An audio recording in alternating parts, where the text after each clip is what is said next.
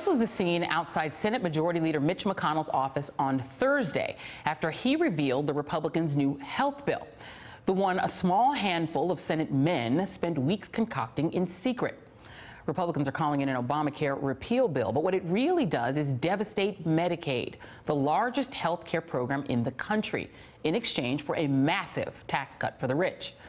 Like the House version, the Senate bill would cap federal Medicaid spending for the first time.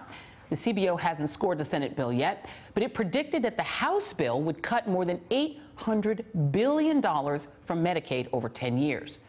$800 billion, that's nearly a quarter of the Medicaid program. And again, Republicans want to cut a program that covers 20% of all Americans, a program that covers half of all births in this country, that covers 60% of children with disabilities and 64% of nursing home residents. A quarter of that program gone. Millions of the most vulnerable Americans left without access to medical care, so Republicans can give enormous tax cuts to the rich. The hundreds of billions of dollars that will be cut from Medicaid would fund hundreds of billions of dollars in tax cuts, 40% of which will go to the richest 1% of Americans. So how can Republicans justify voting for it? Joining me now is Republican Congressman Tom Reid of New York. And Congressman Reid, I do thank you for coming on to talk about this bill. Not easy to necessarily get Republicans to come out and sort of support it. So I want to ask you to tell me how you can justify the fact that you have a bill that would cut billions, hundreds of billions of dollars of Medicaid to give tax cuts that are as follows. The richest 0.1% would get an average of $207,000. The richest 20% would get even $2,700, and everyone else would get $265. How can you justify cutting health care for the poor and the elderly and children to pay for that? Well, thanks for having me on, Joy, and I reject your premise. What we're doing is reforming Medicaid, because your premise that spending more money is going to somehow take care of the health delivery for Americans is just false. Medicaid is on a path of unsustainability. Medicaid needs to be there. I support Medicaid, and my fellow Republicans do too, but for you to suggest that that's why we're taking on Medicaid is just false. Can you explain what is Medicaid? Explain what, in your view, what is the backstop for lower-income folks, the folks that are struggling amongst us, our colleagues, our peers, our family members, our friends, and making sure that there's a safety net there. I support that. My fellow Republicans support that too. Isn't what Medicaid is money that the federal government provides to states so that they can actually reimburse hospitals to care for the poor. So if there's less money being paid to states to care for the poor, how does that reform the program that is literally based on money to pay hospitals to care for the poor? Because that money is hardworking American taxpayer dollars. That is not an endless pot of money. We're running deficits of $500 billion, $20 trillion in national debt. It's not sustainable. Hardworking Americans who are paying that bill cannot afford it anymore. So what you're essentially saying is that taxpayers can't afford to pay for health care for the poor, so the poor should simply receive less health care. I mean, that's the logical conclusion of what you're saying. I want to show you what the Center for American Progress has. They've looked at this bill, and they've said that by 2026, 18,000 to 27,000 Americans, additional Americans, would die. This is based on data showing higher mortality rates for the uninsured. It assumes on the low end 15 million more people are uninsured in 2026, and on the high end, 23 million. So if you actually take away the money for people to get health care, they can't get health care. So what you're saying essentially is that taxpayers are more important than the sick. No, what I'm saying is we need to make the program sustainable. And what you have to do is change the way we do Medicaid and put pressure, because we have to be more effective, we have to be more efficient.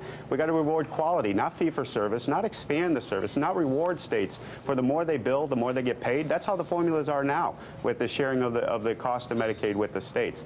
And so from our perspective, we have to do better. I have to be part of the effort, I believe, to make sure the status quo is not continuing to go forward, because that will fail Americans. We need to save this and fix this so that Americans have access to this safety net that I support, and I know my fellow Republicans support. Well, so in addition to the fact that what you guys are saying is you're going to fix Medicaid by giving it less money, essentially starving it of money and somehow reforming it, when you yourself and your colleagues have talked about this bill, you haven't really talked about reform.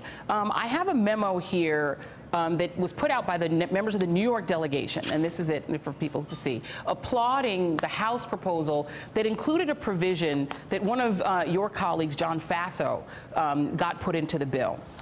And here's what that bill is. From the Buffalo News, the GOP health care bill would bar New York from charging upstate counties for Medicaid, meaning no money would come from upstate counties to go into the Medicaid program. You, sir, support the amendment. You praised Mr. Faso for getting that amendment through. And in your praise of it, you talked only about taxes. You said essentially that you've pushed this item for local property taxpayers from the region, that Albany, as an elected official, Faso was very proactive and creative in pushing this item for the local property taxpayers from the region.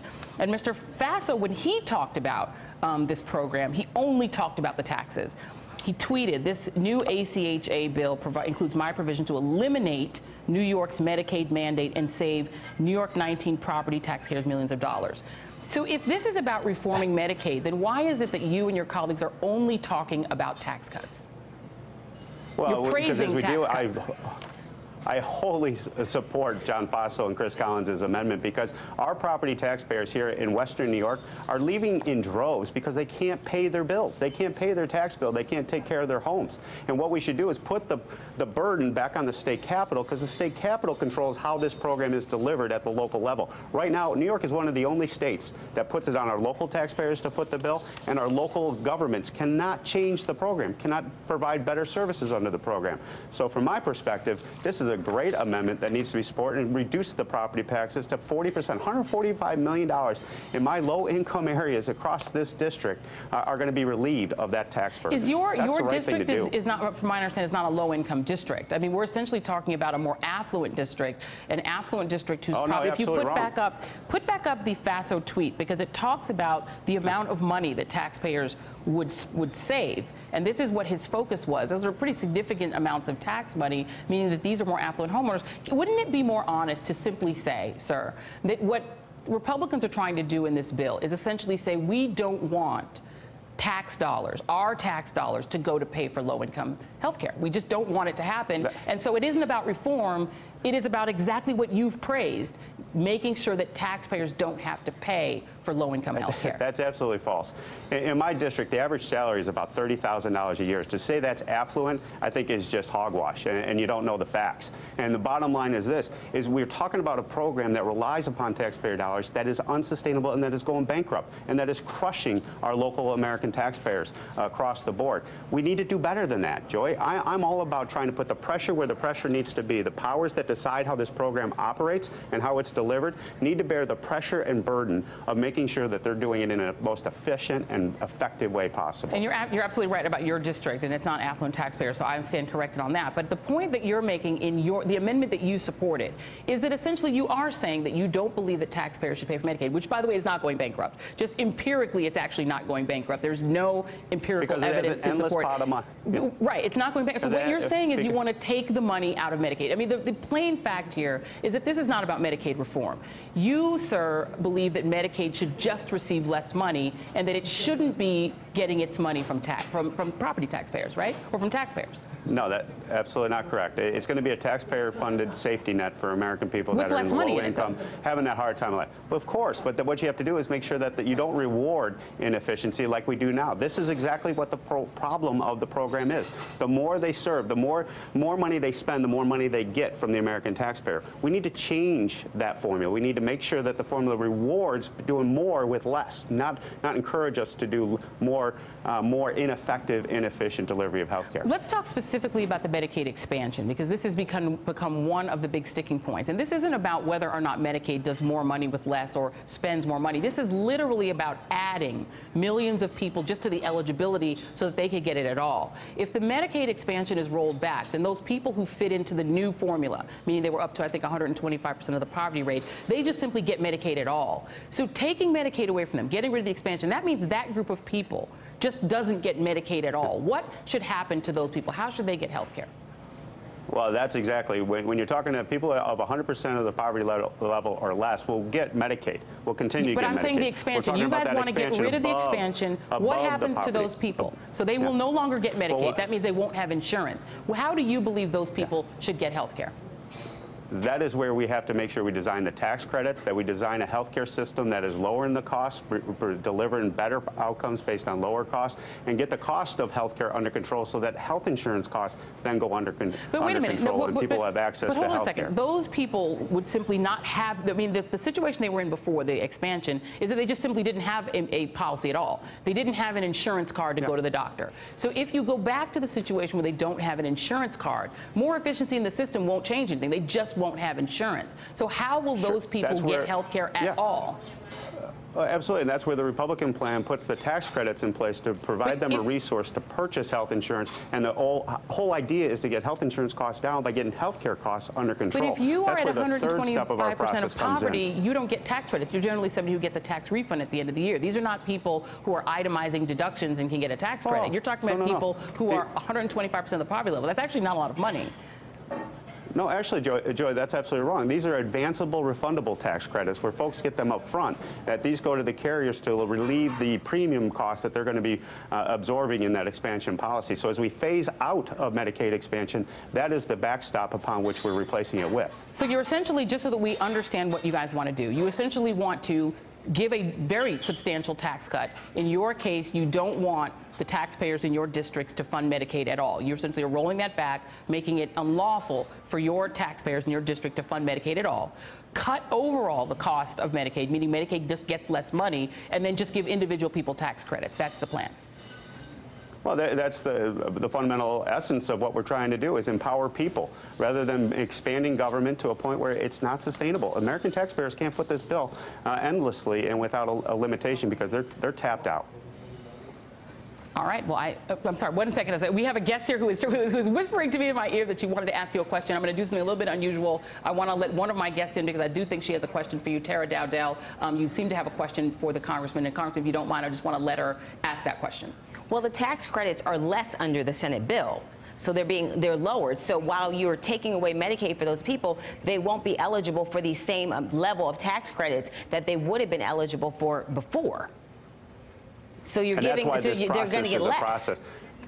Well, because where we're going to end up, they still have to do their amendment process. Our tax bill or our credits in the House were based primarily on age. The Senate took a step in the right direction, in my opinion, when you incorporate income into that equation. And income has got to be the cornerstone, I think, going forward. And that's a sweet spot, I think, to get this to the finish line.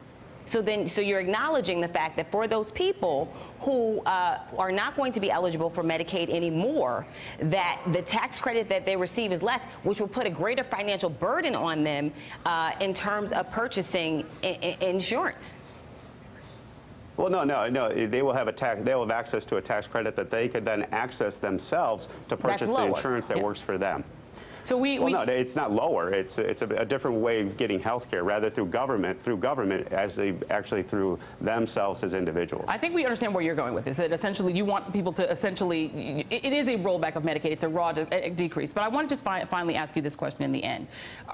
Do you stand by, in the end, the idea that the wealthiest people in this country, as a result of this bill, if it is signed into law, will get a tax cut that, if they are in the richest 1%, is actually more than the average income in your district? So the average very wealthy person is going to get $37,230 back, and at least 20 million people will actually have no health care coverage. In your view, is that a fair trade-off to get an Obamacare repeal enacted into law? There's no doubt, I believe, in reducing the American tax burden, and that includes what we've done here in this bill. And at the end of the day, you know who foots the bill is hardworking Americans that are paying the costs where those taxes are assessed back to. And from my perspective, anything we can do to alleviate tax burdens is in the right direction for the America's future. Okay, I think you have made it very clear. Congressman Tom Reid, thank you so much for coming and doing this. We really appreciate it. I appreciate the debate. Thank you so much. Thank you very much. And when we come back, Tara and the rest of my panel weighs in. You don't want to miss it. Hey there, I'm Chris Hayes from MSNBC. Thanks for watching MSNBC on YouTube. If you want to keep up to date with the videos we're putting out, you can click subscribe just below me, or click over on this list to see lots of other great videos.